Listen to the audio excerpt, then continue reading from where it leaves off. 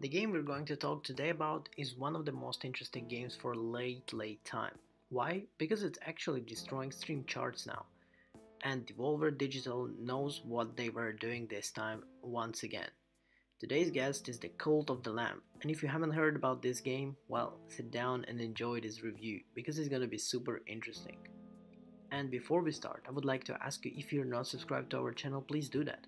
Press notification bell, like this video. You can already remove it if you don't like the video in the end.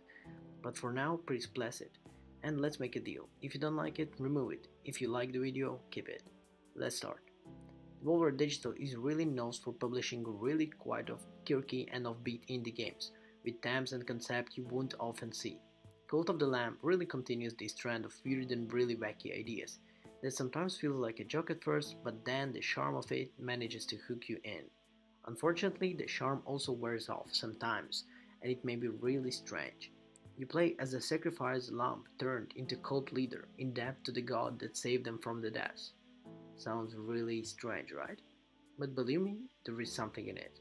Cult of the Lamb is a fantastic mix of the cute finish, blending together with the roguelite, with the farm simulator genres to make one of this year's best games.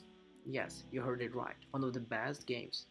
It's really cool of how the concept is made, the graphics is made, mechanics, gameplay, story, but okay, let's not run too fast. The roguelike genre experienced a really mainstream moment in 2020 with the release of the games like Hades and the relief they found. Was a lot of people are trying to understand what's cool about this game, and undeveloped parts of the Hades involved in the redevelopment of the underworld itself, which added positive bonds and furthered the story between the Gaugus and NPCs.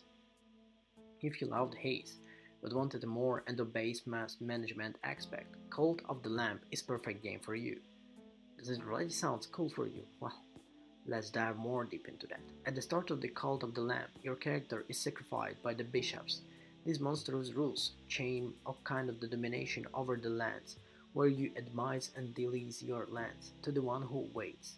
At the tightly shanked underworld, vows revenge to this fallen god that asks you to start a cult in the name of the order and punish the bishops.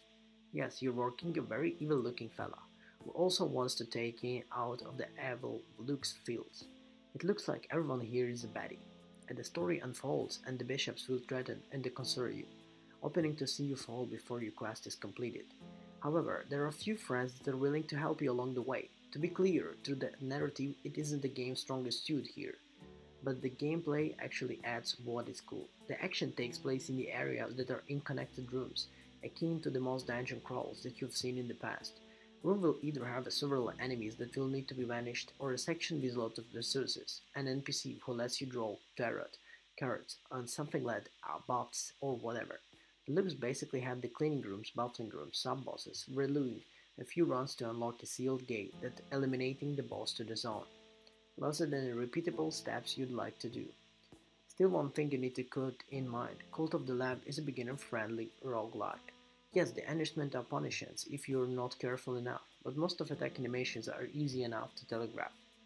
Bosses are obviously have the tells that you need to know before you go move and understand it. Likewise the dash. Don't mean that you have to restart your entire progress from the stage. Instead, you'll mostly lose the percentage of the safety to your base if the things are going isn't as planned. Cult of the Lamb's presentation as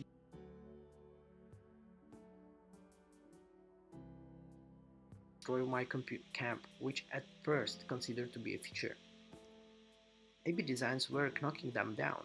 That was until my temple vanished, which you can only build once. After an area jumping and reloading, I got back, but then I couldn't perform any of the seamless rituals that I did. Well, this is the things that might be fixed. But anyway, Cult of the Lamb is very clever and wonderfully designed, and the script sharp and funny game. The atmosphere is great, helped into the one of the small parts, art, which immediately endears itself to you. Speaking of which, making all of his followers adorable, Rico Corterius was a smart choice. Cult of the Lamb takes a big risk with its unusual combo of genres, but it pays off in spectacular fashion. The dungeon crawling is also adding in a way that the best roguelites are a cult management like Animal Crossing's Gone Evil with T-rated spin that something like that works. It's tough enough to make the game that targets one genre, but let alone to make it so cool with such graphics and atmosphere. Well, Cult of the Lamb did it great. So a big thanks for you to watch this video, and I hope you're really interested now in trying this game, because believe me, in the end of the year, which is quite soon actually, people will really talk a lot about this game. Thank you everyone for watching, and I see you in the next one. Ciao.